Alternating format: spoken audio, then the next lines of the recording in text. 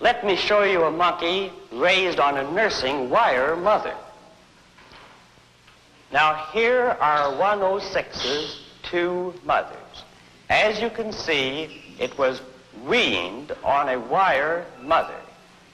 Here's baby 106. Watch. He's going to the wire mother. He's got to eat to live.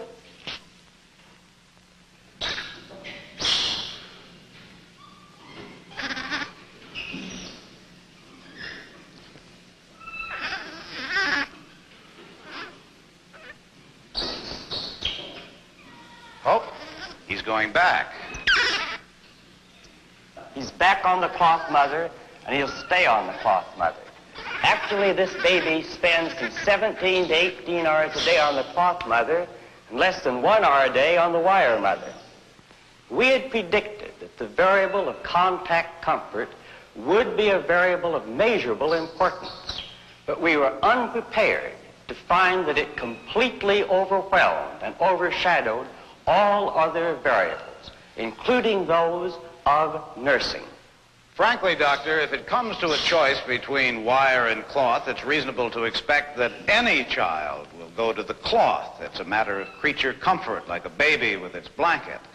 But is this really love? Well, what do you mean by saying that a baby loves its mother? Certainly one thing we mean is that it gets a great feeling of security in the presence of the mother.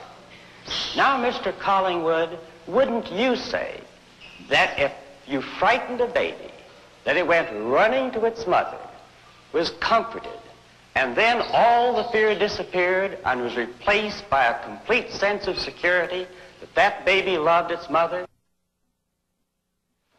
Now, in this experiment, this is the apparatus we use.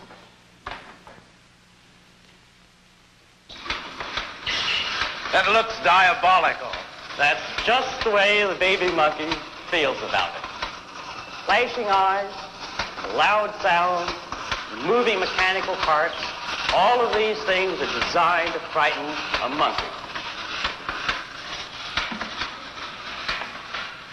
Now here we have a peaceful, resting baby monkey.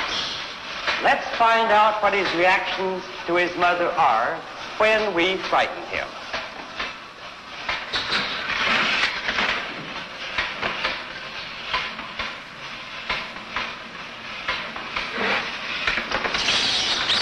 Scared, all right. And he does what any child will do in a similar situation. He runs away. It's more than running away. He was running to his mother, to touch her, to drive away his fear. Contact with the mother changes his entire personality. Look, now he's actually threatening the diabolical object. All right. This gives us part of the picture of the strength of infantile love. This is a 6-foot square room with a few toys and other objects. But to the monkey, it's much more menacing. We know that when our own children are taken to a strange place without their mothers, they are often overwhelmed with fear. This room is just such a new and strange environment for the baby monkeys. No mother is in there. Now, let's put a monkey into the room.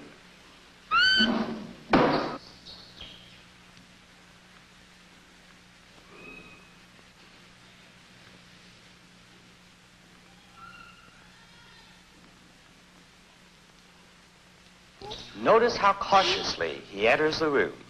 He's searching for comfort, but nothing relieves his disturbance.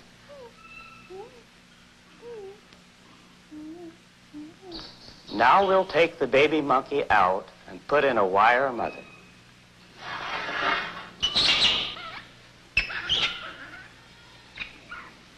Now this one was nursed by a wire mother. That's right, all his life. She doesn't seem to help much.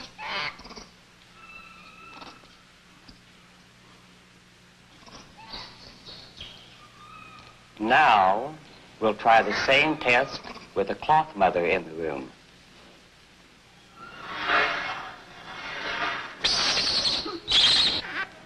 You see the contrast in the behavior? Despite the fact that the wire mother nursed him, she could offer this infant nothing in the way of affection or security. But here the monkey, by rubbing against the cloth mother, as if he were seeking as much contact comfort as he could get, builds up his reservoir of affection and security. First, his body relaxes as the fear disappears. But above and beyond this, new positive response patterns appear. He now goes out to explore and investigate this new, strange world. He is now a normal, happy, curious baby.